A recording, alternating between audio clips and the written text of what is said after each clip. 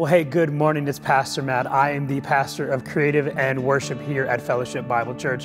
We've got a great service this morning. Our kids are coming right front and center. You're going to get to see them, both those that are here in the building and also some great videos that we captured of our kids that are remaining safe at home. And so we want you to enjoy this service. There'll be a great teaching today. At the end, I'm going to come back for a few more announcements, but for now, take a look at our awesome, beautiful, amazing kids, the message, and then I'll be back at the end.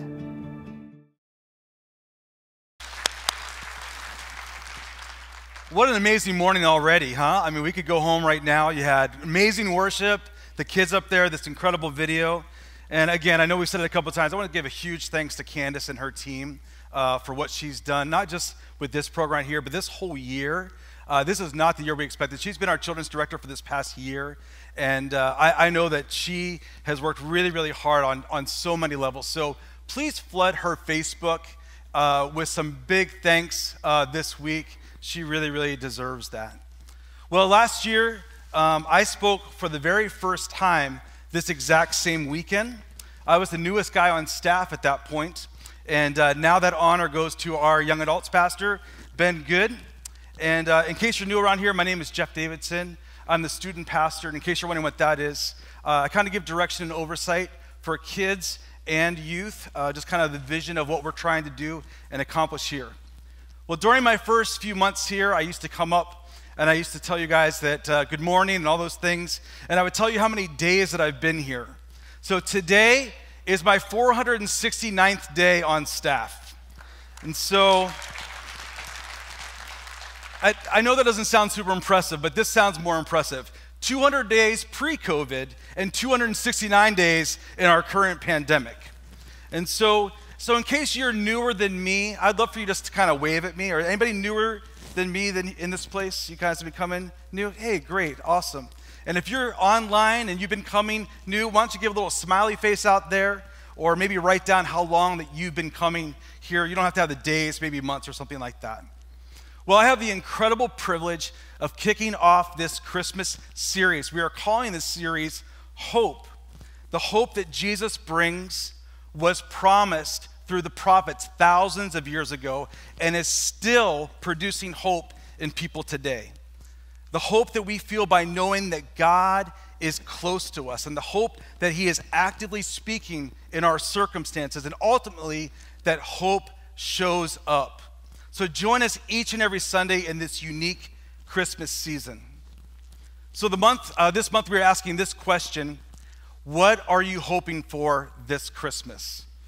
I know this word might feel very, very hard, especially thinking about this week. We had a lot of snow. We had 19 inches of snow at my house. And so some of you might have been hoping to be able to say, I hope the snow stops. Or maybe there were students out there saying, I hope the snow keeps going so I can miss 1 or 2 days of school. Many of us saying, I hope our electricity comes back on. Who was without electricity this week? Yeah, a lot of us. The church was too. Some of you were hoping, will the electricity stay on? And some of us were hoping that we had AA batteries in our house. Well, at least that was in our house that was going on. But many of us might just hope for 2020 to be over. 9 months of this pandemic can get to the best of us? Or could we possibly just get a mulligan on this year? Because we all had high hopes of what 2020 was going to look like, a year of vision, a year of clarity that 2020 was going to bring. I remember preaching last year, again, at this time, I preached this exact message called Wonderful Counselor. And I talked about my year of 2013, that it was one of the roughest years of my life. If you have a chance, you can go to the archive messages and catch those first 7 minutes to be able to hear about that story.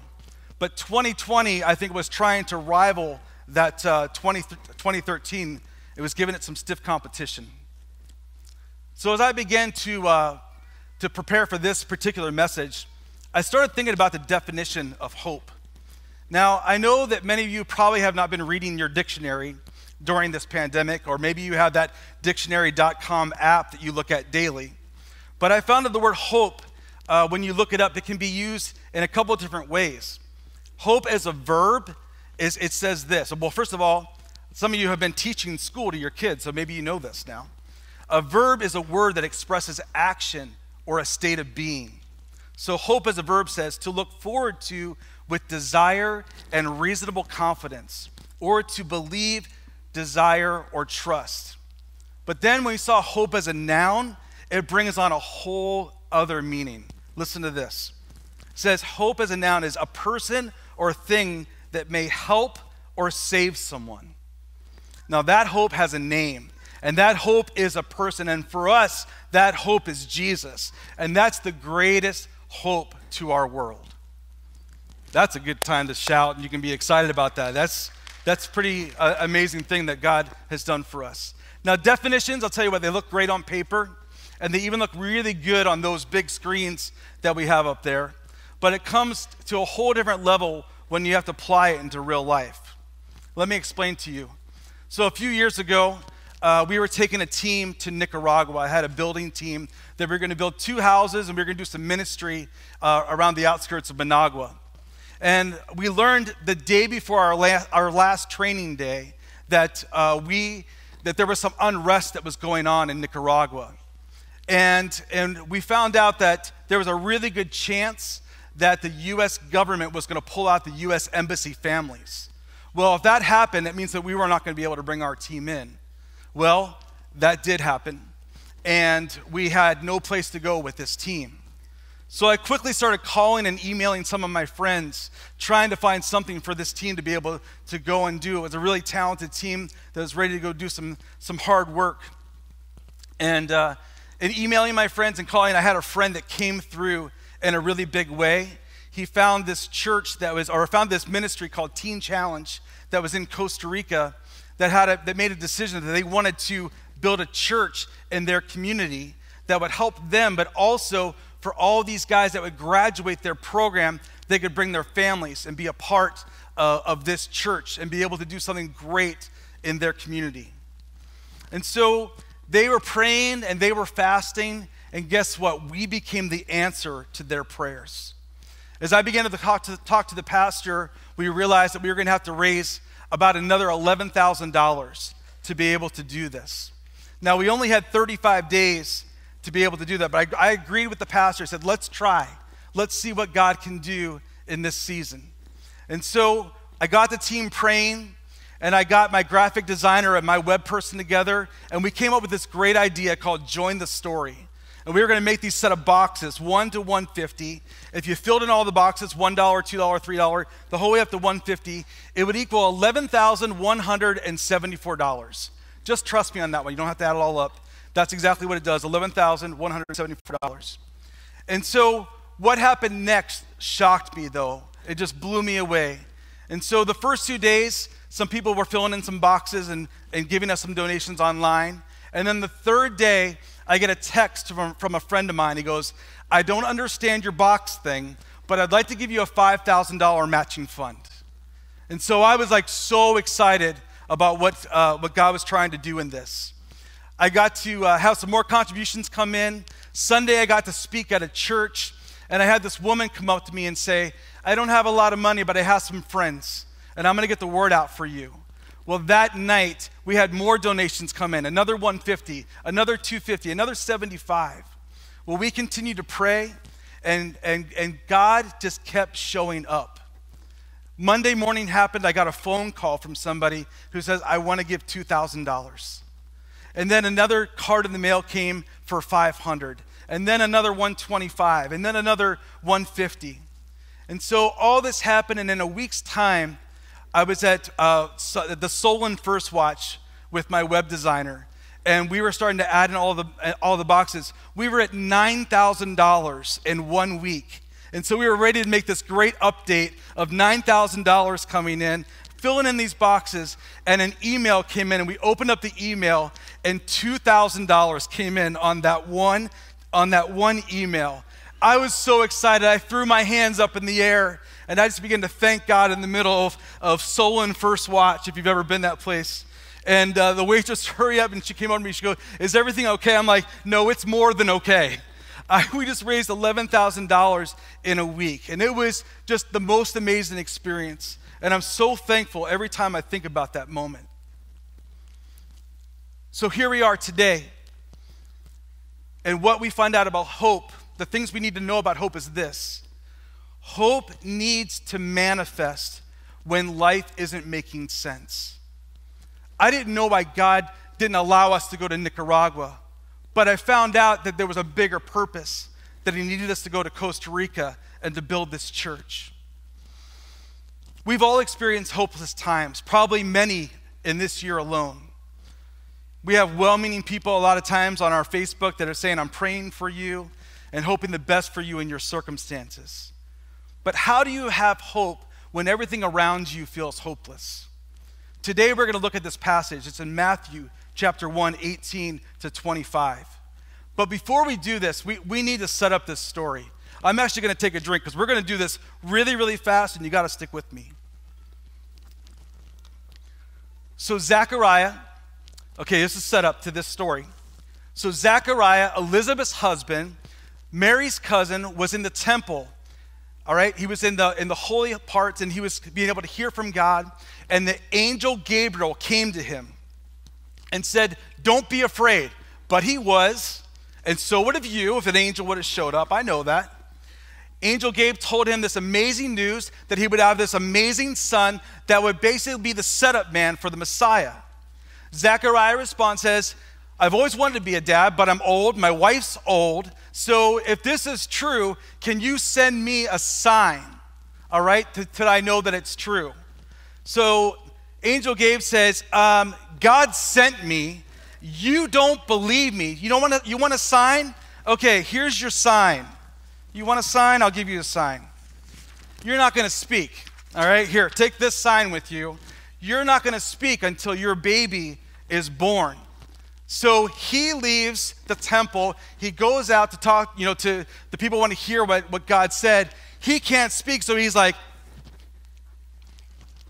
it just didn't make sense, all right? So meanwhile, back at the ranch, Zechariah goes home. Elizabeth becomes pregnant, and she doesn't have to listen to Zechariah for several months, which might be the miracle that she was hoping for. Well, 6 months later, Mary comes to visit Elizabeth, her cousin. And on the way, Angel Gabriel speaks to Mary and says, God has found great favor on you. And she was a teenager. So love on those teenagers. I'll tell you, they're amazing people that we have here at our church. God uses teenagers in a great way. And you will give birth to the Messiah, the greatest gift ever.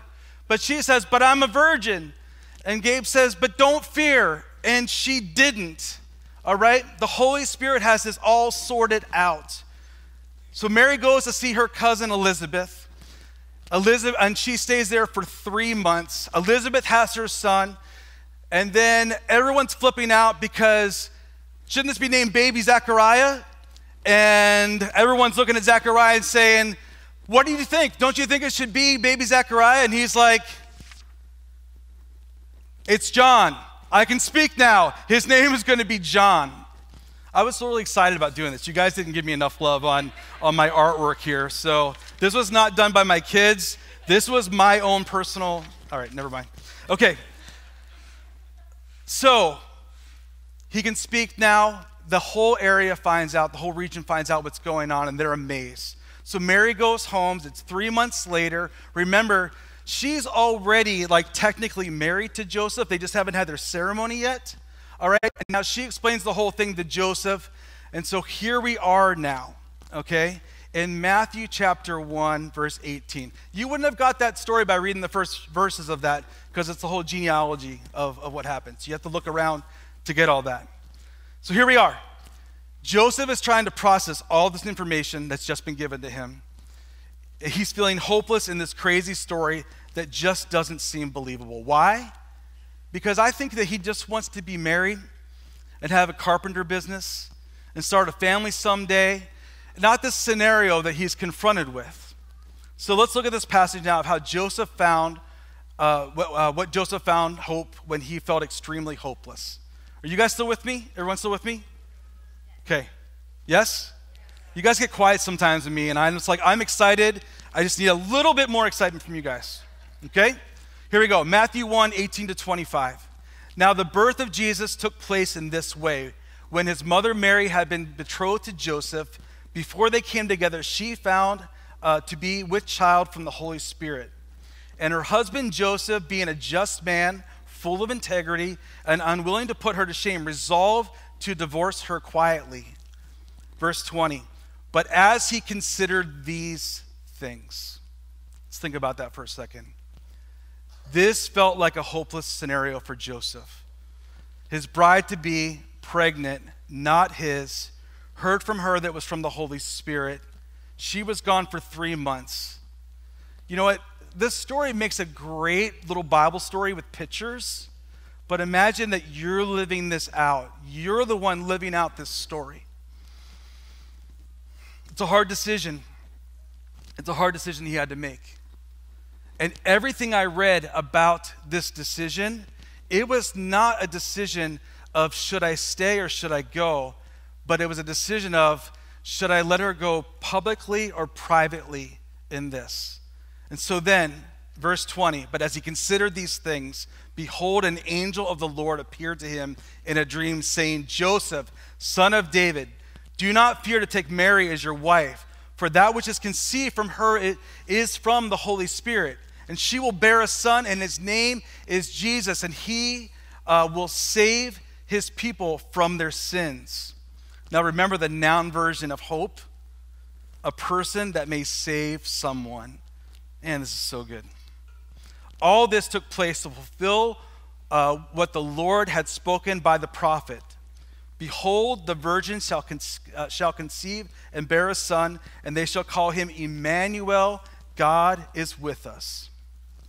I really feel like Joseph makes sure that he had that scripture around all the time when people were asking him, why did you end up staying with her? Hey, do you know your Bible? You know, me able to throw that verse, that prophetic word? Well, when Joseph woke up from this sleep, he did as the angel of the Lord commanded, and he took Mary as his wife. No questions asked. This situation, I know it felt crazy. Again, imagine being in it real time. And we all face difficult situations in life, but how you process and how you respond is so important. So today, I want to say that you are not alone when you feel like hope is lost. And I want to give you 3 quick ways to be able to have hope when all feels hopeless. The first one is this: make up your mind. There is power in a made-up mind. Decide today that there is nothing that will keep you from experiencing all that God has for you. Once Joseph had that dream experience with the angel, he took Mary to be his wife. He never looked back, and knowing that life was not going to be easy, especially that first 80-mile journey he had to take with his pregnant wife to go to Bethlehem. Well, when I traveled for my college, I got to be on a drama team for my school. It was the most amazing time that I had. And we got to go to this Christian rehab program. And we had a service that we were going to do for them. And so instead of doing worship, they have this thing that they love to do. It was my first time ever experiencing this. But this guy gets up, and he starts to break out into this song, all right? Aaron made me sing this today, so I'm going to do it for you guys. All right.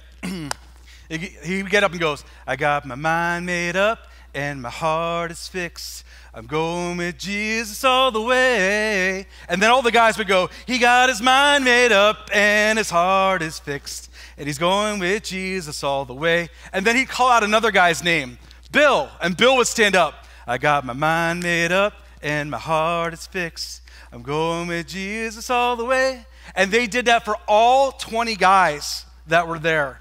It was incredible because these were not the singers. They would not be the guys to be singing up in your choir, all right? These are rough guys going through a lot of hard times, but they made up their mind that they were going to go with Jesus. They made a decision that said, no matter what, I'm going to go with Jesus all the way.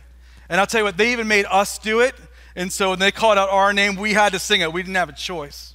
And so I was thinking about that. You know what? There's thousands of words that we say to ourselves each and every day, and most of them are negative. How have your talks been with yourself this season? this year of 20? How's your talks been? Do you encourage yourself, or are you discouraging yourself? What if you were Joseph or Mary, and all you said is, I just wanted to have a normal life. Just wanted to be married, have a few kids, take over my dad's carpenter business. It's not too much to ask. But sometimes, you know what? We can be our own worst enemy. And we say things like, I'm not worthy of God's love. I could never be the spiritual level of Pastor Aaron or Pastor Joe. Could God ever use someone like me? Could I ever lead a small group? Could I ever be in charge of a Bible study at my school, and so on? I'm sure the pressure that Joseph and Mary felt were way harder than some of the ones we've experienced. But we've got to make up our minds and say, I'm going to go with Jesus all the way, just like Joseph did. When Joseph woke up, he did as the angel of the Lord had commanded him, and he took Mary to be his wife. I'm going to tell you today, we need to wake up. We need to make up our mind and follow Jesus. But you know what? Because he's got you, and he's for you, and he loves you. Some of you are listening to this today, and you're wishing that you had a different life. You're wishing that there was something that would be different in our lives. But I'm telling you, if you draw close to him and you make up your mind to serve him with all your heart, he will give you a new set of lenses on how you view your job, how you view your spouse, how you view your family, how you view your life. You have hope in him. Hope has a name, and his name is Jesus. So what can you do? Confess that you've lost hope. You'd be surprised how many Christians walk around with the denial of their situation. But you know what? God can open your eyes. If that hope is gone, or you feel like that dream has been fading in you, if you feel like you've lost that close relationship with him, choose to confess that to him today, even right now. If you're at home right now, you might want to take that time right now. You might need to call somebody today. You might need to face someone today to pray with you, because you're not alone in this. Another thing I'd say is ask God to restore the joy of your salvation. Do you remember coming to Christ for the first time? Have you ever watched somebody? That's one of my favorite things when you see someone come to Christ for the first time. The joy that is in their life, it just is contagious. And I want to say, but restore that for us, God. Restore the joy of our salvation.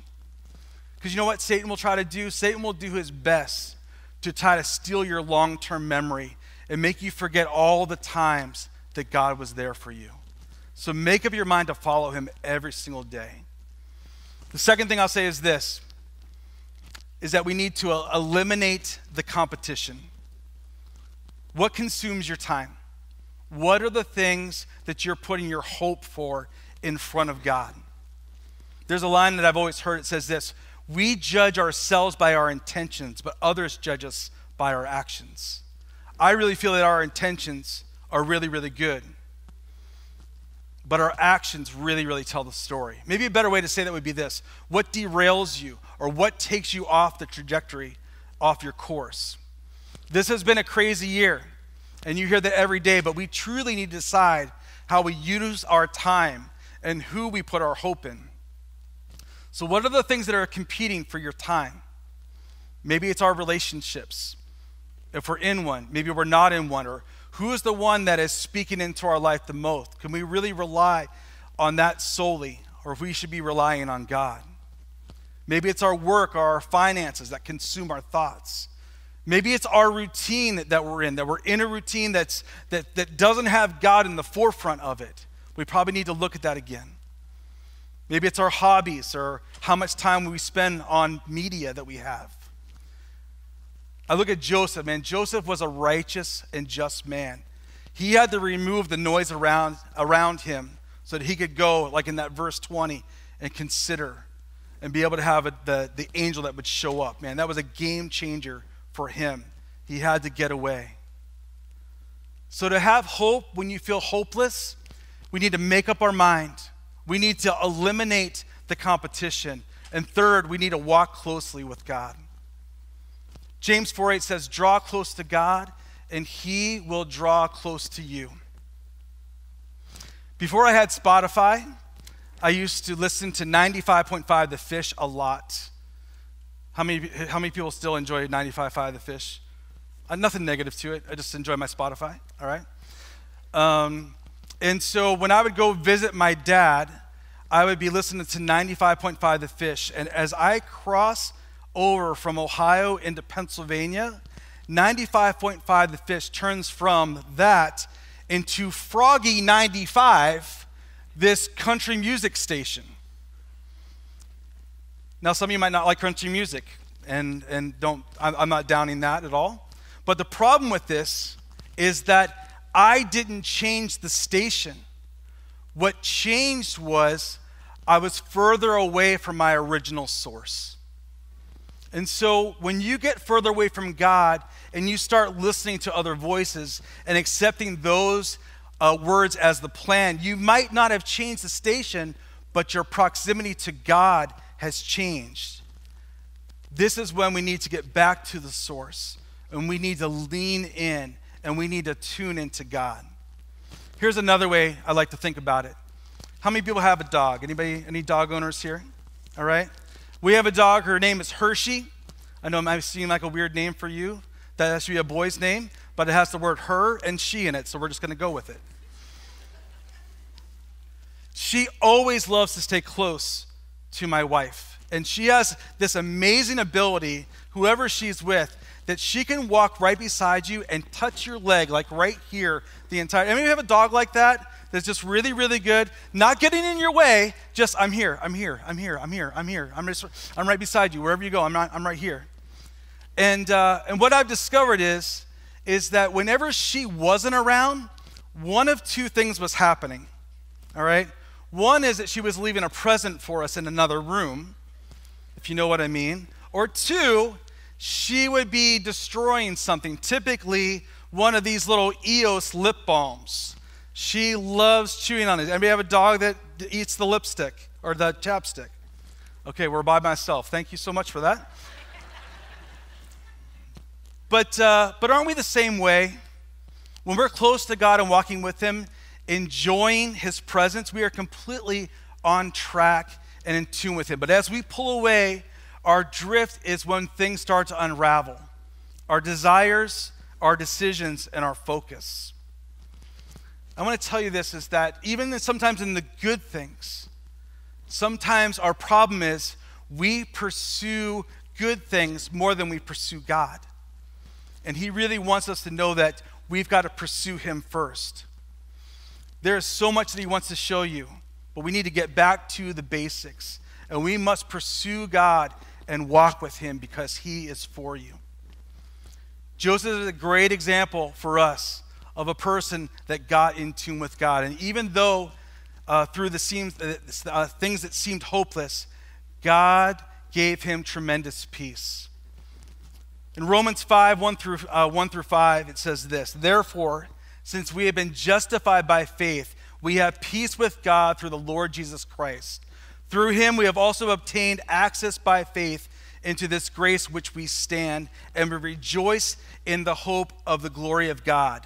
Not only that," and another version says this, it says, "but that's not all." It's like a really good infomercial. "But that's not all. But we rejoice in our sufferings, knowing that suffering produces endurance, and endurance produces character, and character produces hope. And hope does not put us to shame, because God's love has been poured into the hearts of the Holy Spirit who has been given to us." So let's land this plane today. 2020 has been hard on all of us. We've all experienced hopelessness in one way or another.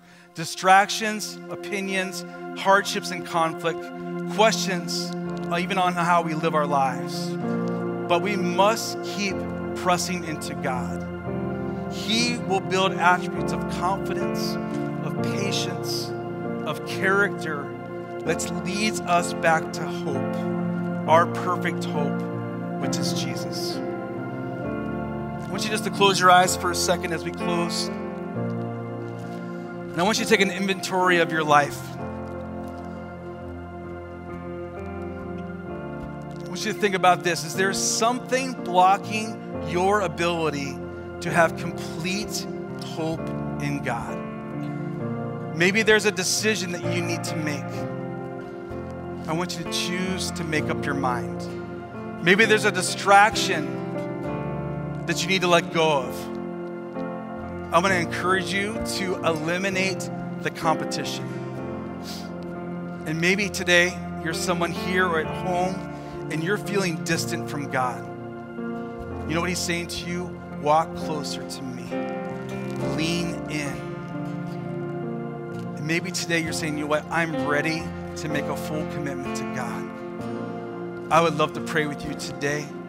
I wanted to believe with you that God has a tremendous plan for your life. There's hope. There's hope, and hope has a name. His name is Jesus. God, I thank you so much for everybody that's here today. I thank you so much for everyone who maybe have been struggling in this past year. For those ones that right now are having to make a decision that seems really, really hard. It could be a really life-changing decision. I pray that you show up, Lord, and give them the peace to know that you're in control. Maybe there are things in our lives right now as a distraction. It might be one thing that's major. It could be several of those things that we even listed. But if there's a distraction going on in your day, I want to encourage you to give it to him. Eliminate that competition and let God be first in your life. Maybe today you're feeling distant from God. And you can tell that. You can feel it. You just know I'm not where I used to be. If that's you, I just want to say, God, I want to put you first again. I want to make you first. I want to walk closely with you. I want to hear your voice. I want to be obedient to the things you've asked me to do. So God, I pray now for everyone this month, Lord, that we will be ones that have hope, and ones that help bring others to the life-giving hope that only comes through you. Lord, we thank you and we praise you for this. In Jesus' name, amen. Amen. I want to thank you so much for being here today. I hope that you feel encouraged to be able to leave this place, to make some real practical decisions even this month before 2021 comes around, to be able to put God first in all that you do. We love you guys. We want to encourage you that if you haven't signed up for Jingle Jam, you can look at that or anything for the church going on. It's Christmas@chagrin.com. Sign up for that, and we will see you next Sunday. Thank you so much.